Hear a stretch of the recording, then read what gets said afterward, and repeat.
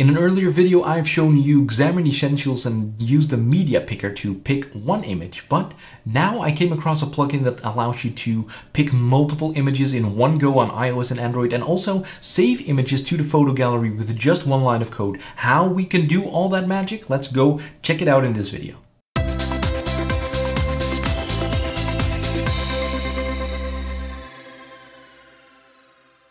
Let's have a quick look at the thing that we're going to implement in this video. You can see already the MediaGallery plugin sample. I have two buttons, pick images and save an image. So if you do pick images right now, you can see I can select up to 3 items, which is really cool. You can see it here at the top.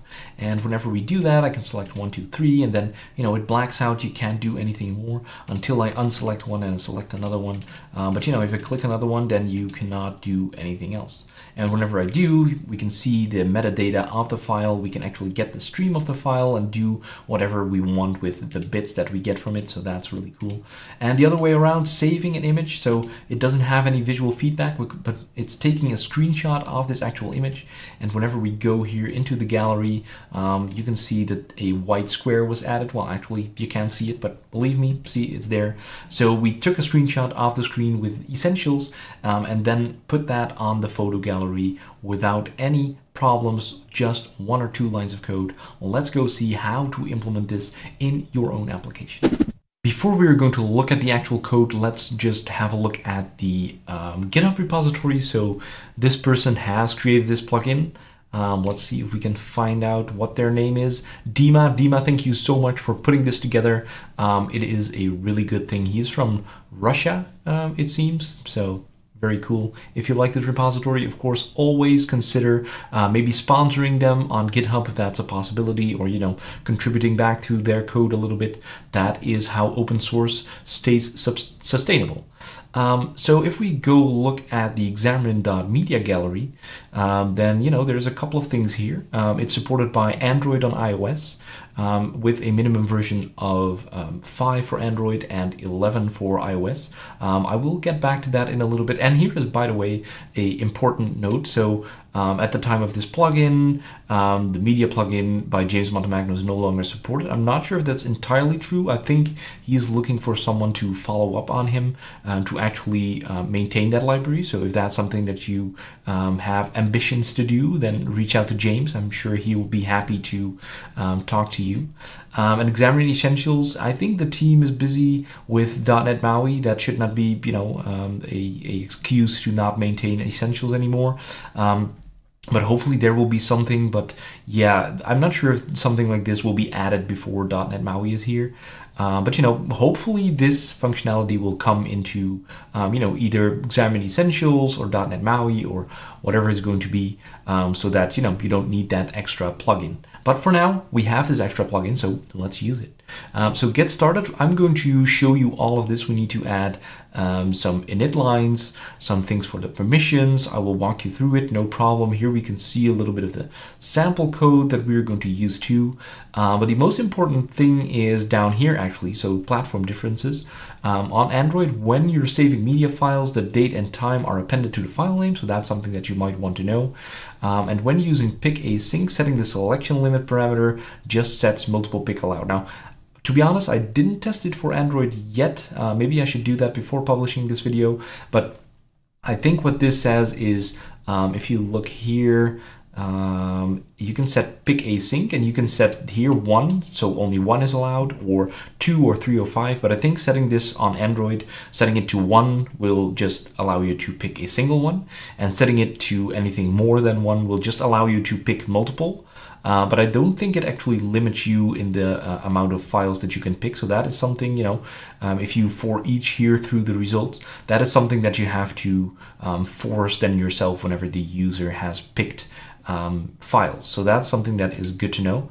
Now here for iOS, also multi-picking is supported from iOS version 14.up. So that is pretty recent. On older versions, the plugin will prompt the user to select a single file. So if you're using iOS 14 and up, you can have actual multiple files, and the pick thing that we just looked at here with the pick async, it actually does that. We'll see that in the sample. So if you select 3, you can only select 3, which is really cool.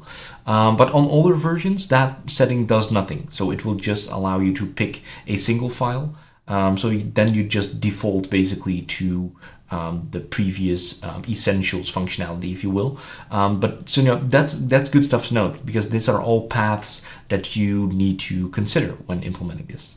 Also, name without extension property in iOS version before 14, so before iOS 14, returns a null value if the permission to access photos was not granted. So if the user has not set allow to access my photos, then it will return a null value. So again, something that is good to know. Now here we have some screenshots from Dima. He has provided that to see how it looks.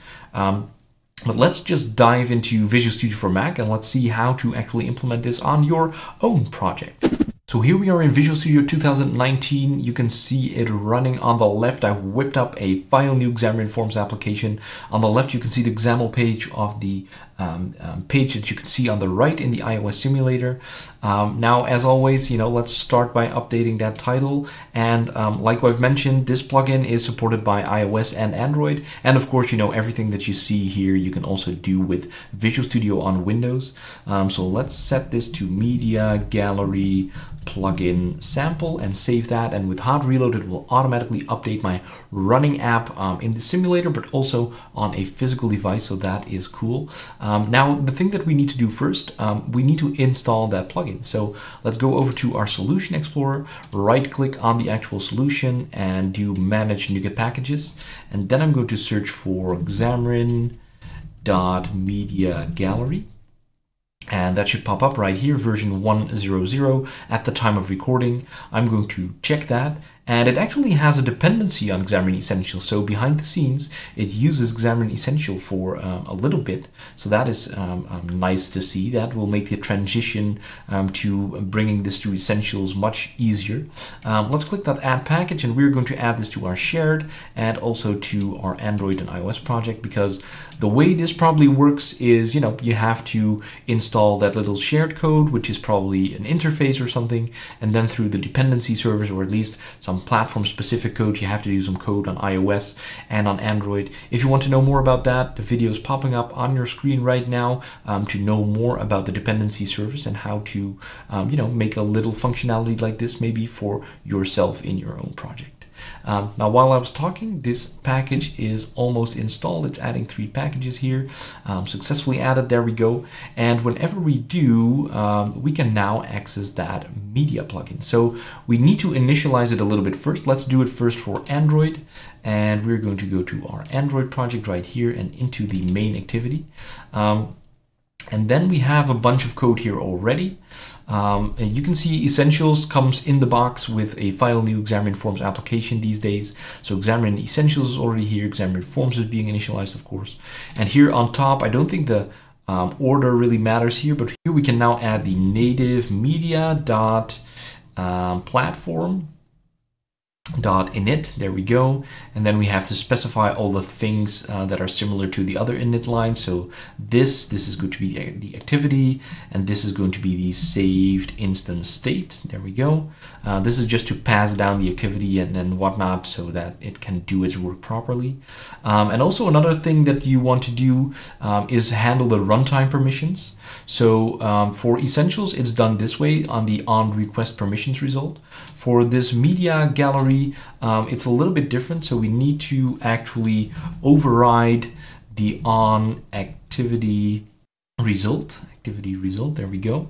So we're going to do that one. And before we go to the base one, we want to add a little if native media .platform.check can process results. So it checks if it actually can process this result for the activity. This event is something that is called by the Android OS.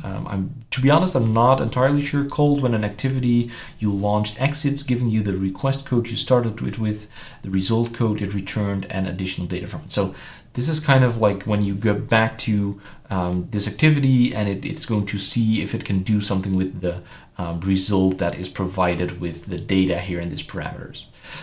So it's going to check if it can actually handle this. We have to pass in the request code, the result code, so basically all the things that you can see here at the top. The intent is going to be called the data, and then do this. Oh, this is actually not the request code. Oh, this is the result code. There we go, result code. They look very similar.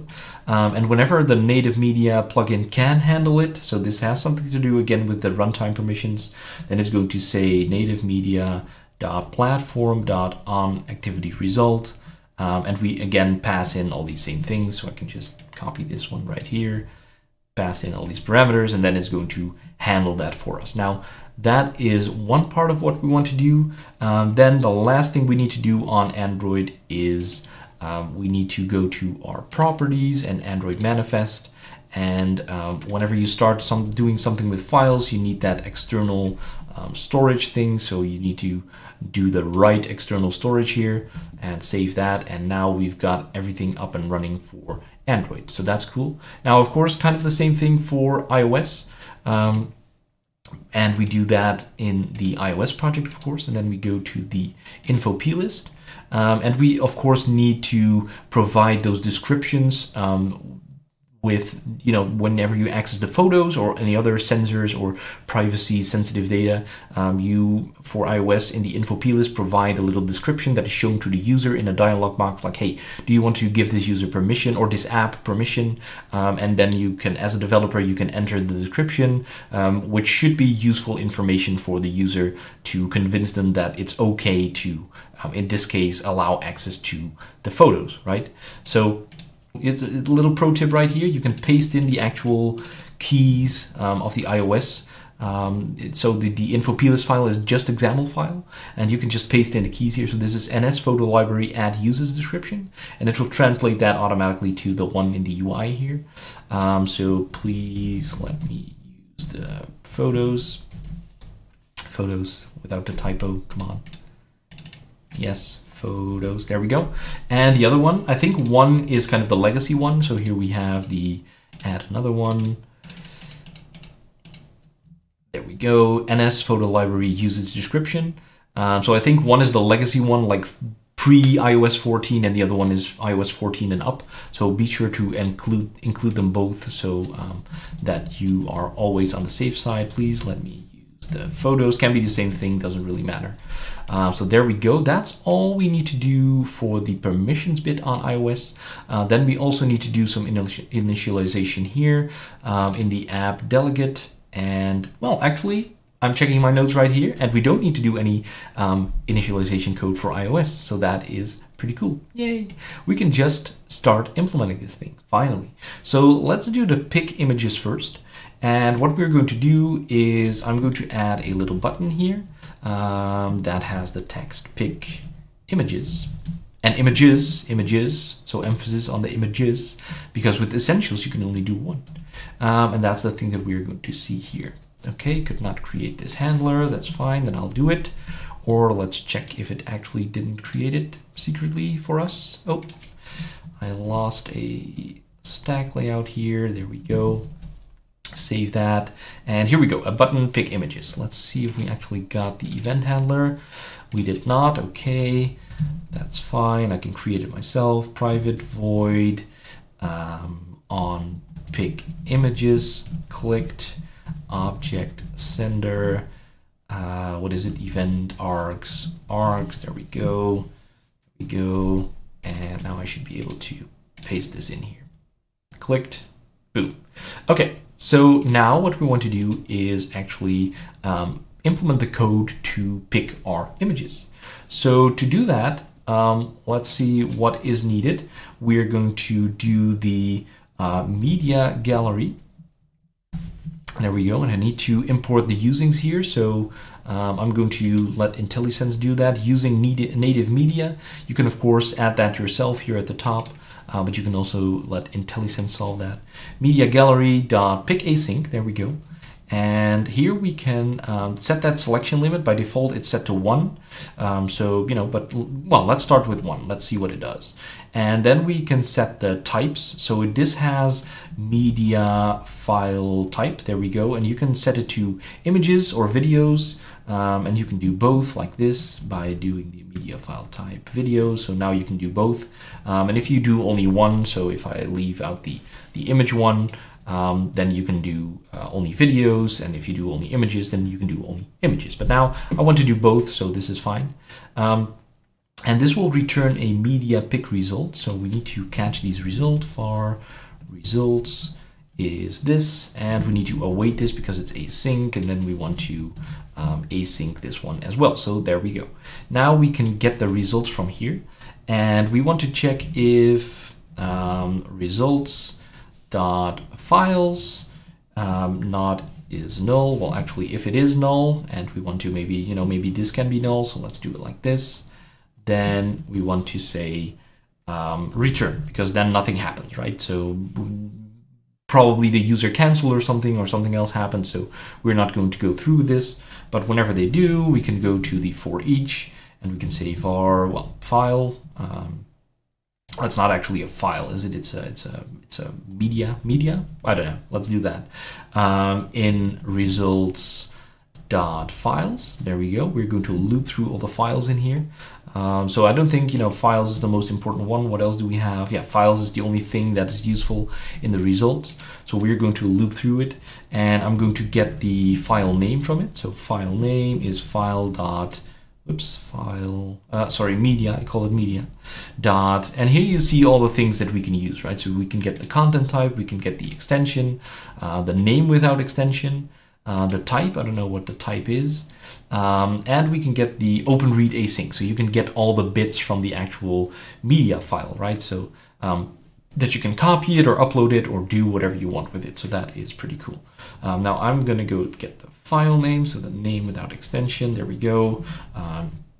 Get the actual extension, and it's then media.extension, there we go.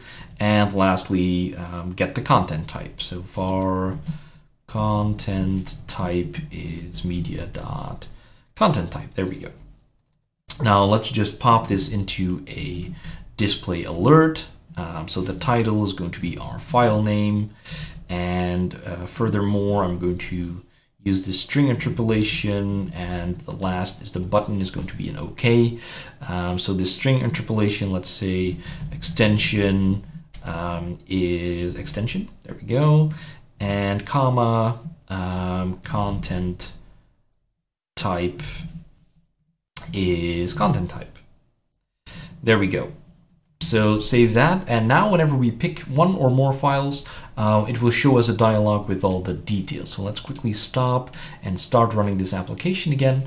It should come back up momentarily, and then whenever we press our button to click to pick the images, the media files, we should see this up and running. So here the iOS simulator is coming back up again. Our application is showing, and I'm going to click the pick images, and there we go. We can see the images here. These two white ones, they seem weird. I realize that now, but these are actually images that I took before. You'll see that in a little bit, little spoiler alert. But whenever I click here, this these flowers, then you can see the file name is image0111. The extension is JPEG, and the content type is then also image JPEG. So this, I have the pick async, and I set the pick limit to 1. So it just allows me to pick one file, and it automatically goes through here. But now let me actually stop this, and whenever I set this to, well, let's do 3, and I run this again, then now you will see that this picker, because I'm running on iOS 14.5, right? You can see that this allows me to pick images, and it allows me to, it already says here at the top, select up to 3 items. So that is something that I find really cool. So I can say 1, well, maybe this waterfall, and maybe these leaves right here. And then you can see the entire UI blanks out, right? You can see that cannot pick any other images than these unless I click another one that is already selected. It will deselect that one, and it allows me to select another one. And then I can say add, and it will go through the flow. So we should get 3 dialogues right here. Image 0111, we got that one. 0004, we got that one, and another one 0001. So that's really cool. We got the 3 images. Now, like I said, you can do all the other things. You can access the stream, the file stream, get all the bytes out there, and you can do whatever you want with that. But the other cool thing that you can also do is actually save images to the kind of image roll or gallery or whatever you want to call it, which is useful whenever, in Essentials, you also have the screenshot API. I have a video on that, so go check that out. It's in the video description down below or popping on your screen right now. Or, I have some videos on creating barcodes, and maybe you want to save that barcode to the user's gallery. Now, with this plugin, you can do exactly that. So let's see how. I'm actually going to go back to the XAML file and copy this button right here. And now I'm going to say save image, and I'm going to say on save image. There we go. Can it create it right now? Nope, again, doesn't do it. So I'll create it myself, no problem. On save image, click. Let's just copy, let's copy this one. We don't need the rest of the code. Okay, there we go. Indentation on save image click, there we go.